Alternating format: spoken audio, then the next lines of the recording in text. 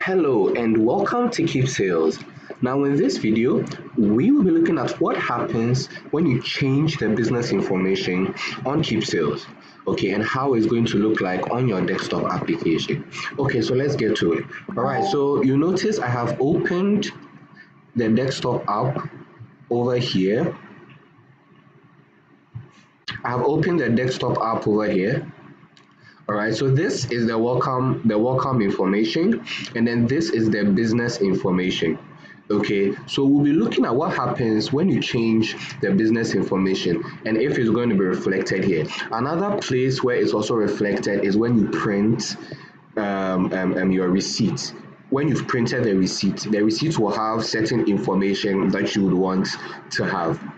So let's get to it. So usually business informations are updated on the web platform. So when you come here, you go to the main menu. That's when you've logged in. You go to the main menu, you go to user settings, you come to account permissions and profile settings. You click on manage business profile, and over here you are able to see the information, the name, the contact number, the email, and then the location. Okay, usually these appear on the receipt, and just I think the name and the location will appear okay on your desktop app. So if you want to make changes, you just do it here.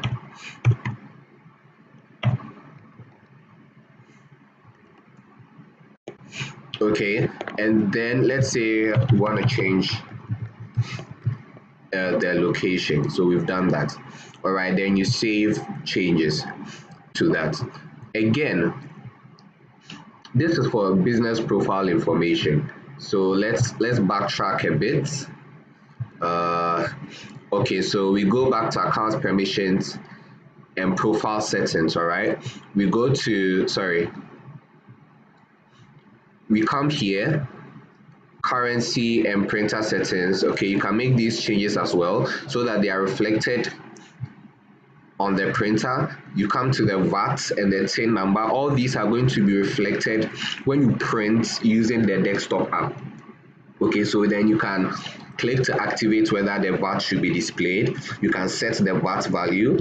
Okay, you can decide to show the VAT breakdown on the receipt. You can also display your TIN number if you want. So then you make the changes to the TIN number, you click on save TIN number, and then you indicate whether you want to display or not. All right, so once you've done that, okay, then we go to the desktop app. Okay, so when you go to the desktop app, you click on refresh business info. So this is at any point in time where details of your business information change. You know, as a business, sometimes the details of your business information will change from time to time. So when it happens like that, you do it on the web platform. Then when you come to the desktop app, you click on refresh business information. It says that if you have made any changes in your online account to your business name, location, phone, VAT settings, or currency, refreshing your information will fetch the new changes to be stored locally. Okay, so I mean, you click on OK, and then it tells you that it is updated. Okay, it doesn't reflect immediately. You have to close it, and then let's restart it again.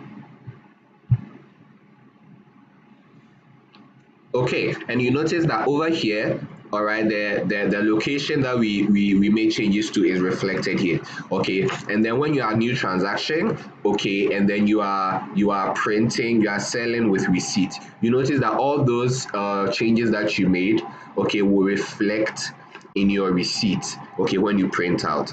Okay, so thank you so much for watching this video. I hope you enjoyed this video. There are more of such amazing videos available for you, so do well to check them all out. I'll see you again in our next video. Have a wonderful time, and bye bye.